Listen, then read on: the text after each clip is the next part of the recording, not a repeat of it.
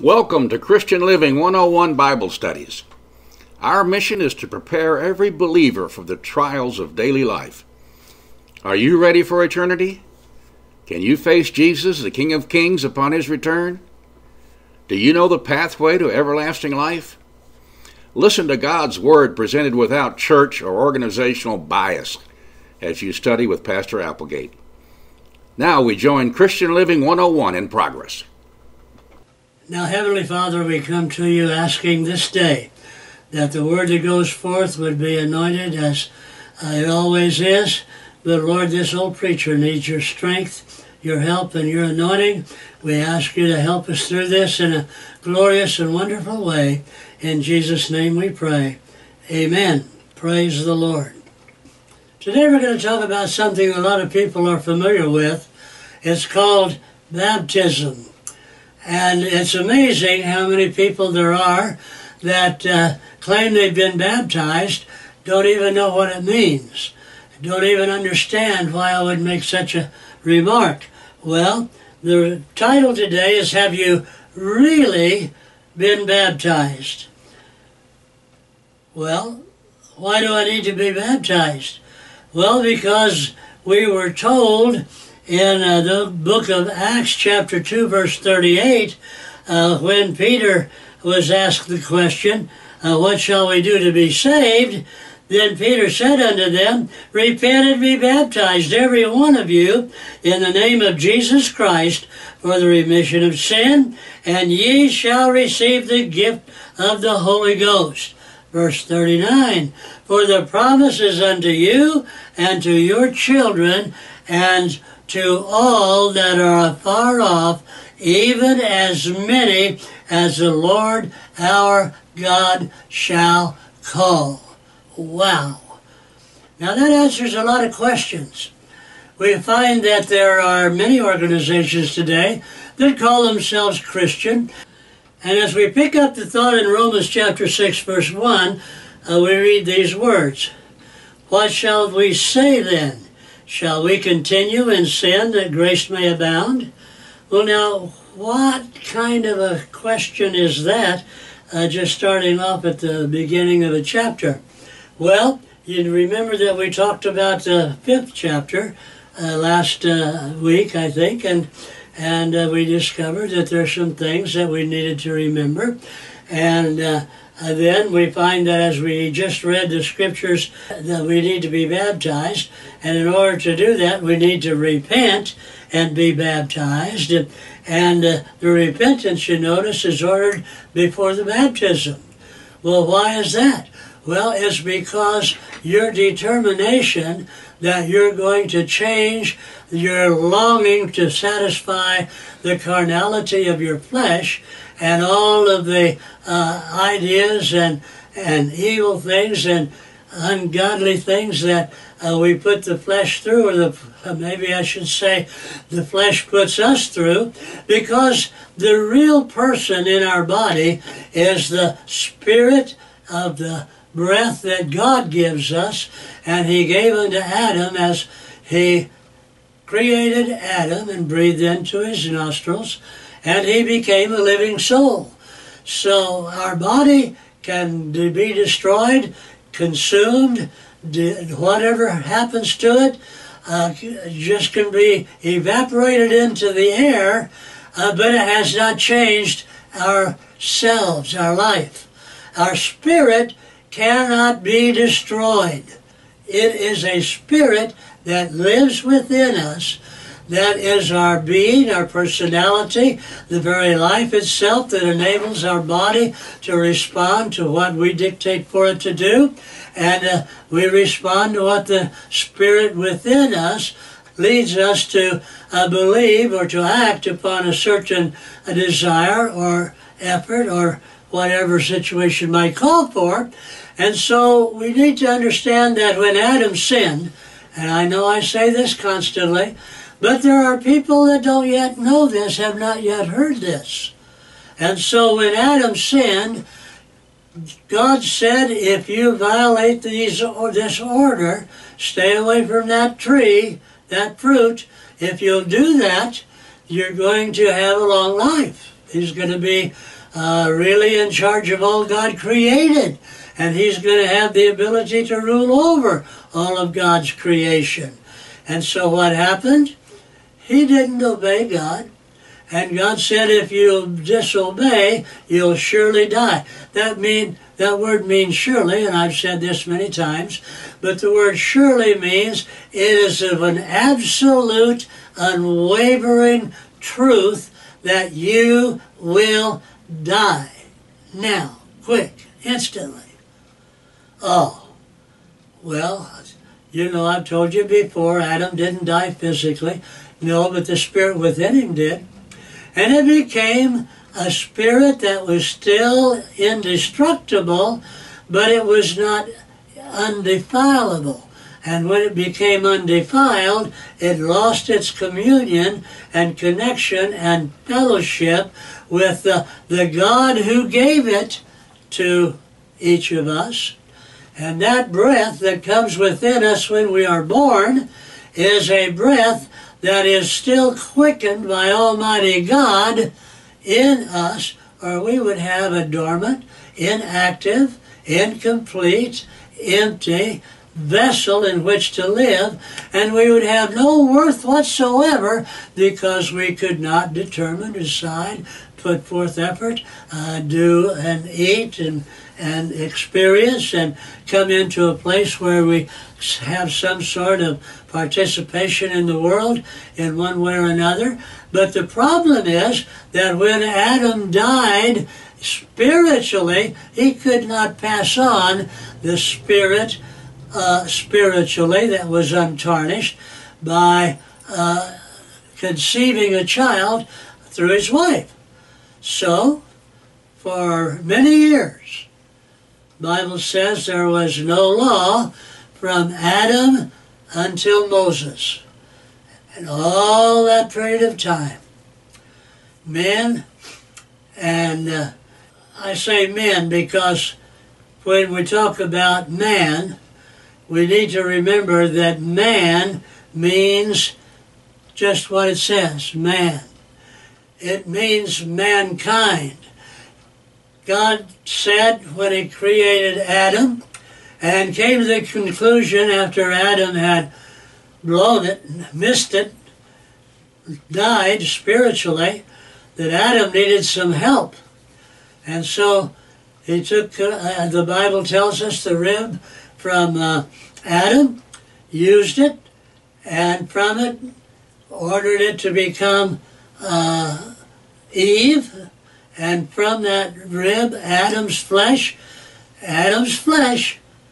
not his spirit, Adam's flesh, but the spirit was gone from Adam's flesh, the righteous spirit that God had planted in him when he became a living soul.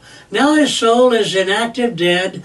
It's somehow or another impossible for him to have fellowship and communion with the Creator that made him because he has disobeyed, and the spirit that God gave him that was pure, holy, beautiful, wonderful, had the capacity to name all of the animals, all the creation of the world, and was given the power and the authority to rule over everything. That included the firmament, the stars, the sun, the air between, now the sky above, the clouds, everything that is here, God created. But it was contaminated with sin. And so we have mankind. Mankind because man represented Adam. Mankind represented from Adam, which Eve was made and formed and created by God. When we go then to repent and be baptized, as Peter declares in the book of Acts, by the way, this happened right after the power of the Holy Spirit fell upon the disciples and the followers of the Lord in the upper room, and they were anointed and filled with the Holy Spirit of the living God, and the Lord Jesus Christ had told them when he ascended into the heavens, I think I touched on this last week, that he left the Holy Spirit here to be with us and to guide, direct, and help us. And thank God we have him. When we come to the place where we say, Lord, I'm empty. I don't like what I am. I don't want to do the things I do. I realize because of the presence of your Spirit that is around about me, that I realize that I don't have communion with the Spirit. I don't have ability to understand the Spirit. I don't have the ability to really talk to you or hear from you. I know he's there. The Spirit is there. I see evidence of that in a lot of different ways. But Lord, I don't have what I want. And then you have to come to the place where you listen to Peter's words when he said, you need to be repentant and you need to be baptized, every one of you that was man and woman, every one of you, in the name of Jesus Christ for the remission of sins. And you shall receive the gift of the Holy Ghost. The gift of the Holy Ghost is those of us who serve the Lord as Christians, even though we aren't really aware or tutored on the gifts of the Holy Spirit, we do know that the Holy Spirit was left with us that he might draw us unto God. But as we go on in our study, we now find that we have to deal with some real absolutes that Jesus said was required. Jesus was the first one to say, you must be born again or you won't even be able to see the kingdom of God, let alone become a part of it. Something to really think about. So now, in Romans, after hearing these things, you might ask yourself, well, then what shall we say then? What do we do? Shall we continue in sin that grace may abound? No. Paul comes along and he says unto them, you claim you've accepted Jesus Christ as your Lord and your Redeemer, but you're still living like the devil. You're not living for God. You're living in the same way you lived before you claimed Christ as your Lord. Now, if you believe on Christ Jesus, you have to believe that his word was given unto you to instruct you, and it was absolute truth. It was a covenant between you and God Almighty. When you accepted the Lord and obeyed, believed, you can't disobey and believe.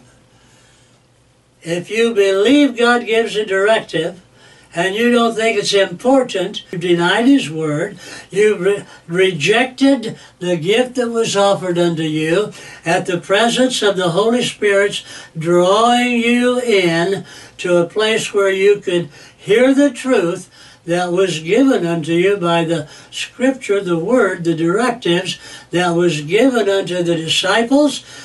So now, Paul comes along and he says, hey, you missed it. You didn't hear what you were supposed to do and be. And so, again, he says, what shall we say then? Are we going to continue in sin that grace may abound? Well, they already said or knew or learned that if they obeyed the command of the Lord, that the grace of God was going to be with them, and that they were going to have the meaning of the word grace become their gift from God. Well, what's the meaning of grace?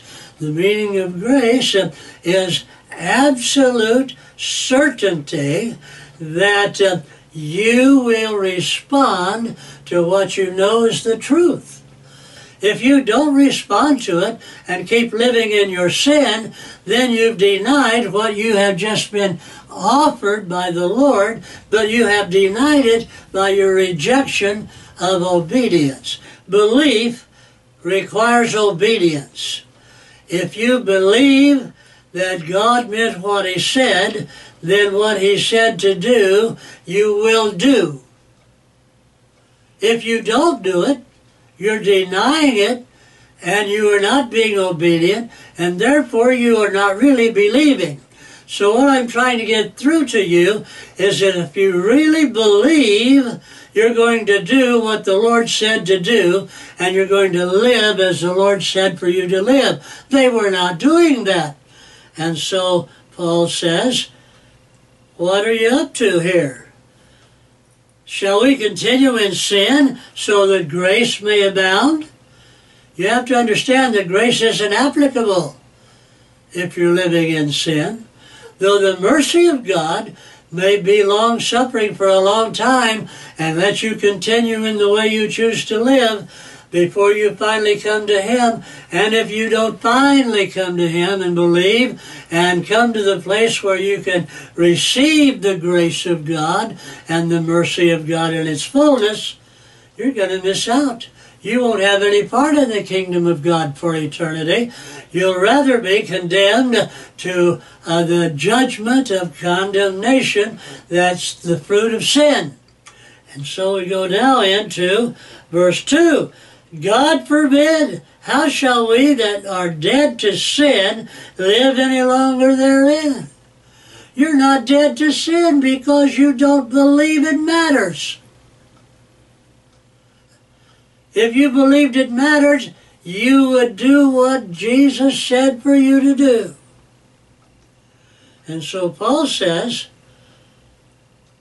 God forbid that you continue in this way of life. Oh, they were teaching, and by the way, that particular organization, which became an organization after this fact, some 300 years later, but that same organization is still talking about, and that's why Pastor Applegate always tells you, if you are a Christian, if you are becoming a Christian, if you're going through the motions of obedience, first of all, if just a sprinkle on a little baby's face means absolutely zero,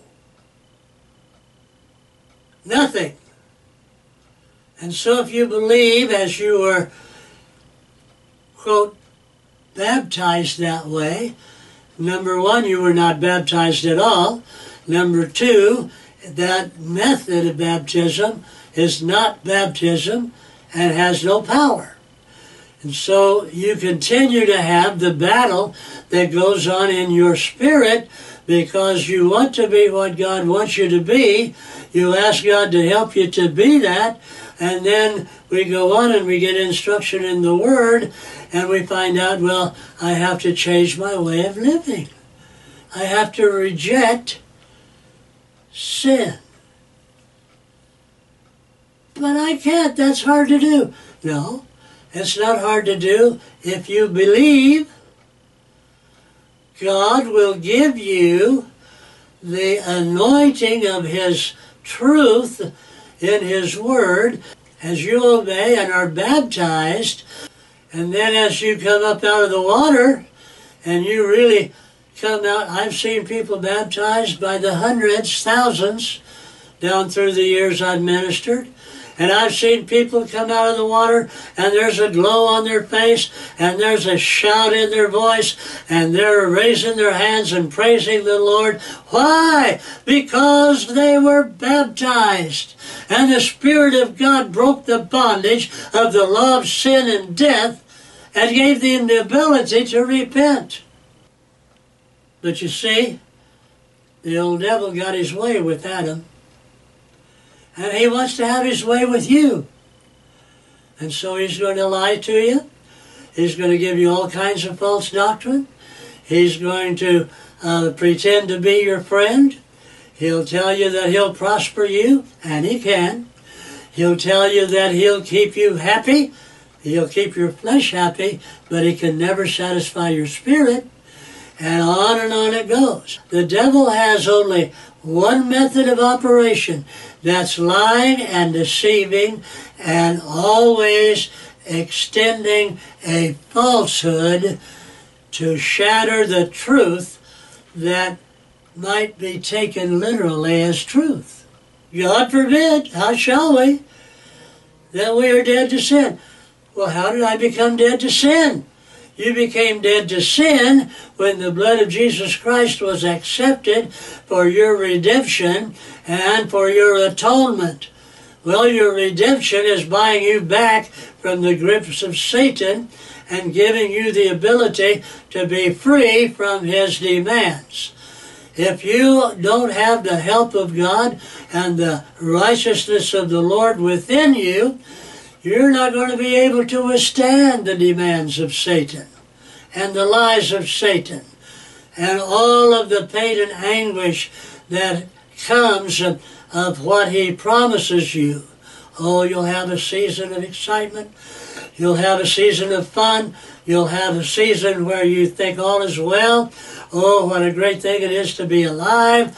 And then all at once, suddenly, the fruit of sin has not left you. Why? Because you denied the truth of God's redemption, of the Lord's buying you back from the grips of Satan, of setting you free and giving you authority. God gave his people the ability to tell Satan, you will not, cannot have any place in my life. Now get out of here and leave me alone. You have that authority and that power. And Satan has to flee. He has to go. Oh, he'll come back again, and he'll see if you really meant that. And you'll be tested and you'll be tried. But the Holy Spirit will always be there. And that Spirit that was ruling you, which was the evil, ungodly, immoral spirit that's filled with all of the deceptions and the longing of a carnal flesh. You see, the flesh don't want to be ruled by you. It doesn't want to have to obey you. Why? Because the flesh was getting its satisfaction from the works of Satan. But you see, when God delivered you and you were redeemed through the blood of Christ, brought back into the kingdom of God, brought to a state of purity spiritually, when that happened, you were given the ability to rule over Satan instead of allowing Satan to rule over you. Shall we continue in sin that grace might abound? Nope, it won't work that way. Now verse 3, know ye not that so many of us as were baptized into Jesus Christ were baptized into his death? Why do you have to be baptized in water and immersed in water? So that you understand that you have been set free from the powers of hell.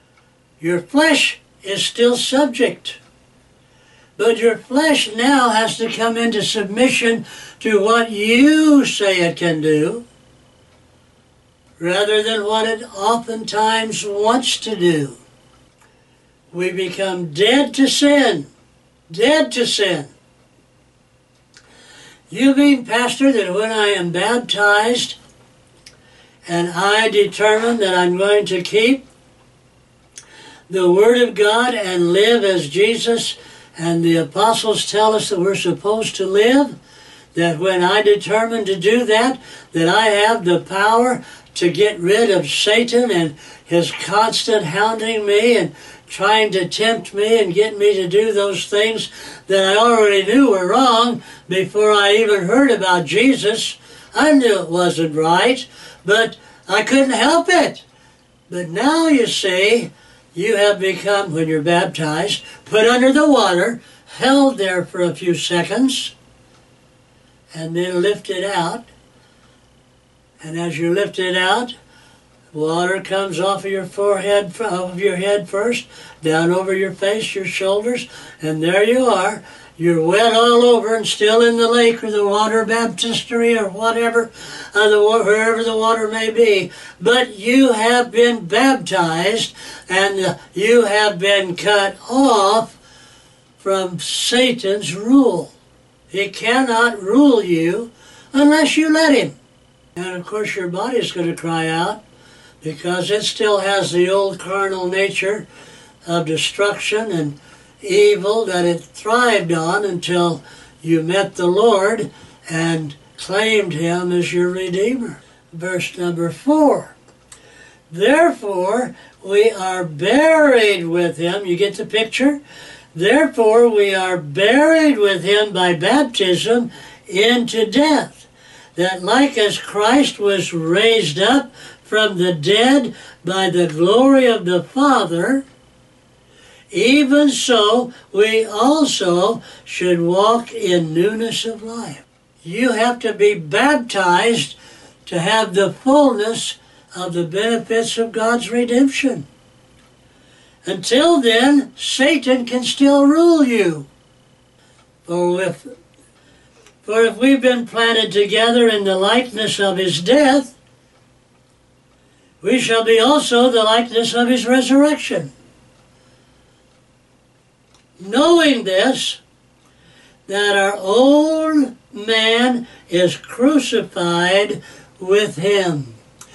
You see, Satan don't want you to be baptized. He wants you to have all kinds of excuses and different forms that are called baptism, but they are not, and they're lies. And so what? Knowing this, that our old man, that's the one that was sinful, that could not live righteously, had no ability to say no to the devil, and had to do all of his fighting against evil in his own strength. And now man has been set free when he came to the place where he asked God to forgive him. He did that when he repented. But repentance wasn't activated until he began to live free, and he was severed from his walk with Satan, being dominated and maligned and all kinds of torment put upon by the actions of satanic powers, demonic beings, the forces of darkness and evil of every dimension, immorality that you cannot even begin to speak of. It's so terrible. And so, he said, we know this, that our old man is crucified with him. Well, Jesus, when he was crucified, had a pure body, a pure blood, a pure spirit. Everything about him was pure, and when he was put to death, that spirit had not sinned, and it had not died, but the body that it was in, the powers of hell that ruled that body, had come into subjection to the Lord Jesus Christ, who died on the cross, that the body of sin might be destroyed, that henceforth, from now on, in other words, we should not serve sin. Oh, but Pastor, you don't understand how hard that is. It's only hard when you come to the place that you don't really understand what the Lord Jesus Christ was telling you. Well, what was he telling us? You must be born again. You have to be born again. Well, Satan says, ha, ha, ha. You aren't going to believe that one, are you? Who can enter into their mother's womb again and then come forth? That's too late for that. That's the stupidest thing I ever heard. But you see, what died was the spirit of righteousness, the spirit of wholeness, the spirit that God gave unto Adam before Adam contaminated it and killed it with disobedience and rebellion. Verse 7, for he that is dead is freed from sin. Do you believe that? Then why are you still sinning?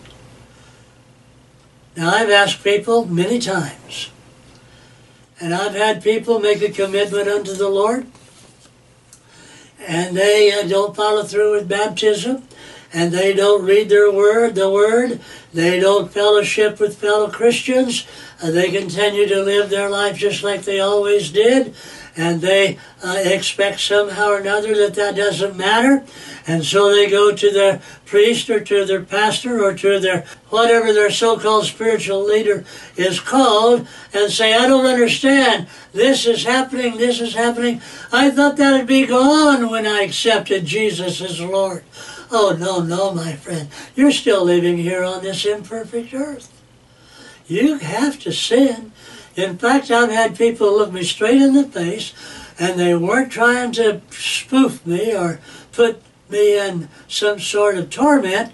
They were looking me in the face with all sobriety and say, Pastor, I know this. The Bible says we have to sin a little bit every day. Where'd you learn that? You didn't learn it from the Word of God. The Word of God says, when you accept my deliverance that is given unto you through the work of the only begotten Son of God, the Lamb of God, that was slaughtered for your sin, that you might receive the grace and the wonderful love and hope and promise, covenant that I have for you. But you didn't want to do that. And so you'll go to the next one, and someone tells you that, and you'll go to the next one and you'll say to them the same thing. Well, what do you find? They'll say, they'll put their arm around you, probably this arm, and they'll put it around you, and they'll say, oh, listen, brother, listen, sister, you're living in the world. This is a world filled with all kinds of problems. You don't need to worry about that. God loves you. Didn't He call you and tell you to accept Him? Oh, yes. Well, it's okay. Don't worry about it. It's not a problem. You'll be fine. And so you live in your sin until you die. And when you get ready to come before the throne of God, there is no throne there. Because you're not directed there. You're directed to Hades or hell or whatever you want to name it. Because the blood of the Lord Jesus Christ that set you free has been rejected by your unwillingness to accept the redemptive covenant that He paid for in your behalf.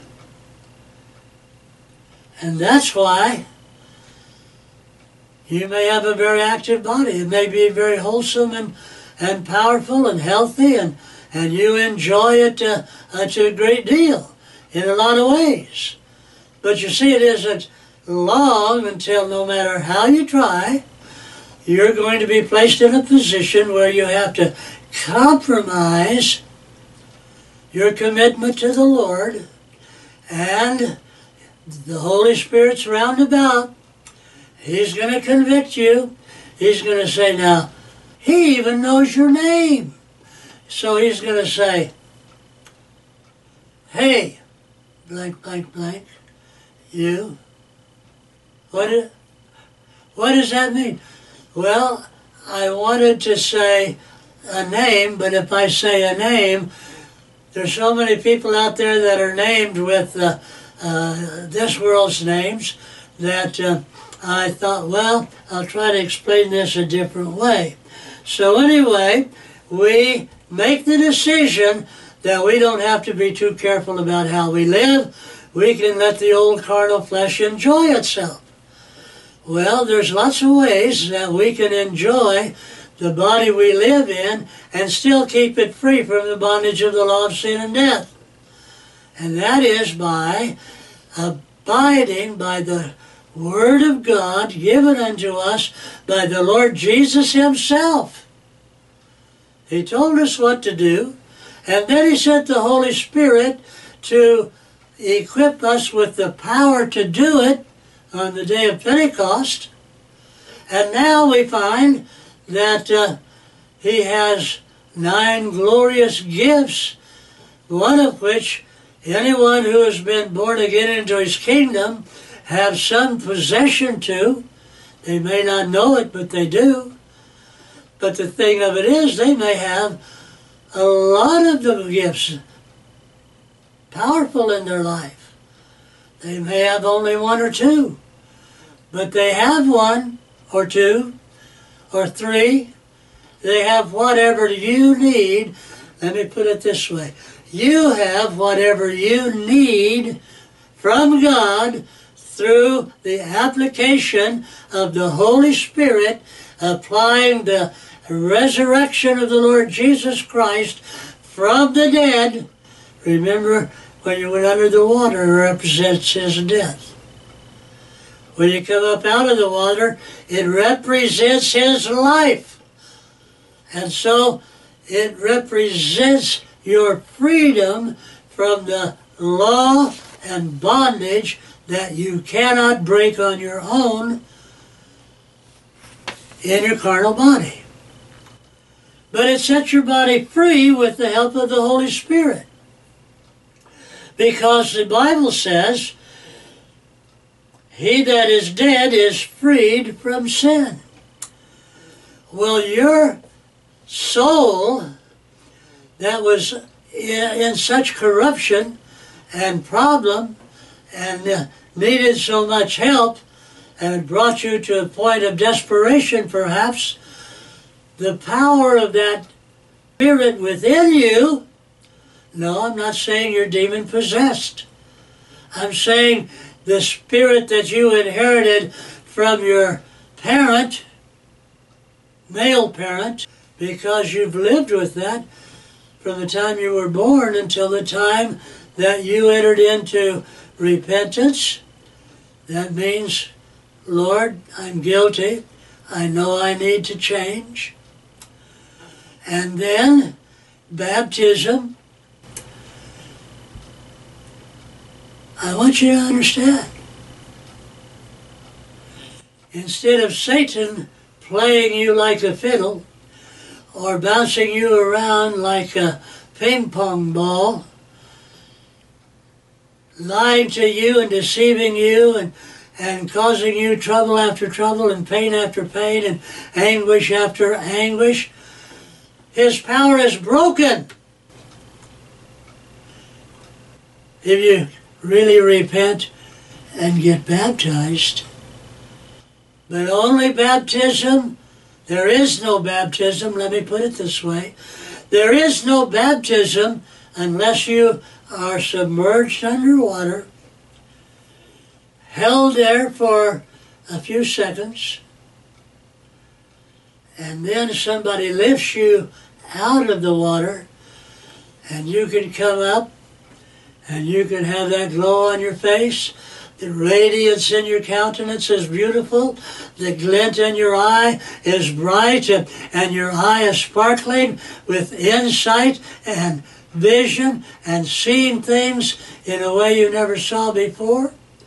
And you have severed the power of Satan over you. But if you are going to settle for what Satan has to offer as baptism, you're just falling into his grip more firmly, even though you claim that you believe Jesus Christ as your Lord and your Redeemer. In your heart you know that that's what you thought you wanted and did want, but you also know that you don't have it. You know the Holy Spirit is around about us, everywhere present. For he that is dead, that means dead from sin, is freed from sin. Now if we be dead with Christ, we believe that we shall also live with him. You know, sometimes I get this temptation that comes my way from the enemy. He comes and he tries to hassle us.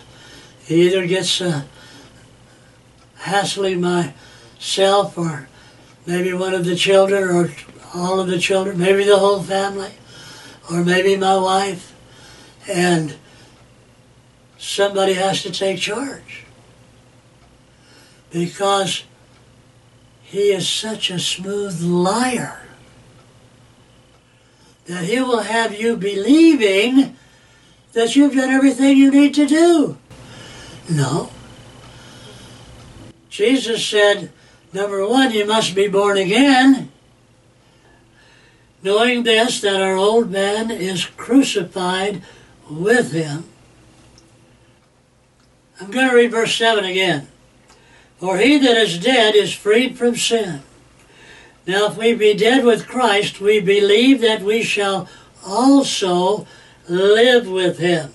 Now that word believe again means I'm absolutely convinced of truth.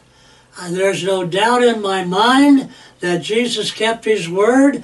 I knew when Jesus gave me deliverance that my sin that I'd lived under for so long. I understood that. And now, again, I'm telling you that it is important to follow through with what Jesus said to do. Knowing that Christ being raised from the dead dieth no more, death hath no more dominion over him. Verse 10, for in that he died unto sin once.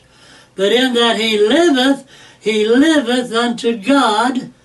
Likewise, reckon ye also yourselves to be dead indeed unto sin. Come to the realization that if you really believe that Jesus died for you and you were baptized and asked God to cleanse you and redeem you, you need to know that you were at that moment severed, cut away from any control the enemy has over you. Let not sin therefore reign in your mortal body. You have power over it. But I want to go back to the book of Isaiah. For he shall grow up before him as a tender plant, and as a root out of a dry ground. He hath no form or comeliness, and when we shall see him, that we should desire him. He is despised and rejected of men, a man of sorrows and acquainted with grief. And we hid, as it were, our faces from him. He was despised, and we esteemed him not. Surely he hath borne our griefs and carried our sorrows, yet we did esteem him stricken, smitten of God, and afflicted. But he was wounded for our transgression. He was bruised for our iniquity. The chastisement of our peace was upon him, and with his stripes we're healed. Father, as we take of this bread, we recognize the terrible price that Jesus paid, that we might be set free from a mortal body that is subject to destruction, hurt, pain, all kinds of maladies. And yet, Lord, as we take this bread, we're reminded that Jesus took the stripes on the whipping post for all those things that are customary in the body that is carnal. And so with that, I ask you, can you turn your life over to Jesus? What are you going to do with him?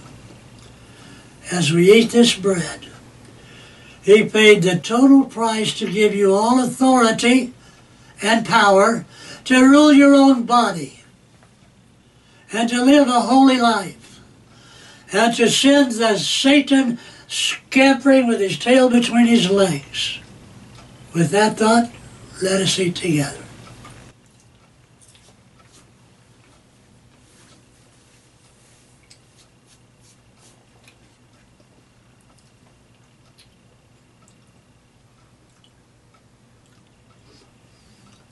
As we take the cup,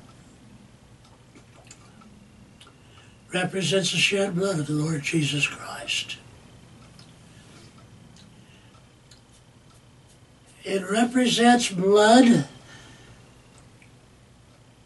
that literally absorbed His directives. We take this saying, Lord, I know the awful pain that you bore.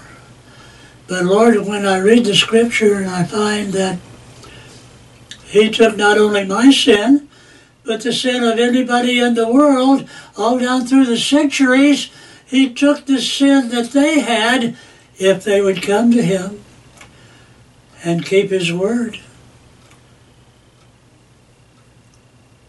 And when I think about Him taking the load, the burden, the terrible agony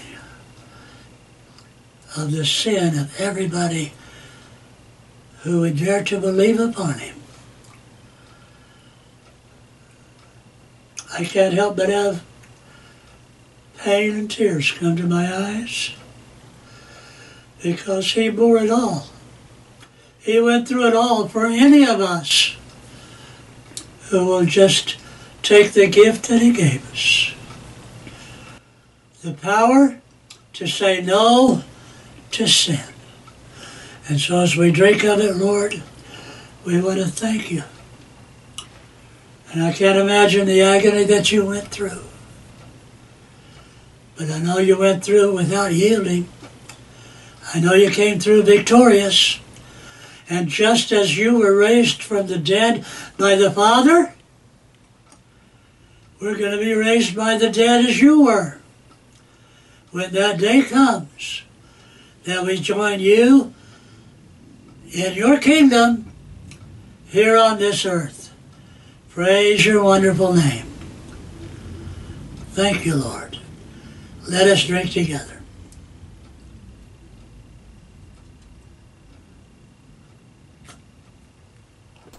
Thank you for listening to Christian Living 101. Remember, we are totally dependent upon your prayers and generosity. Log on to ChristianLiving101.org.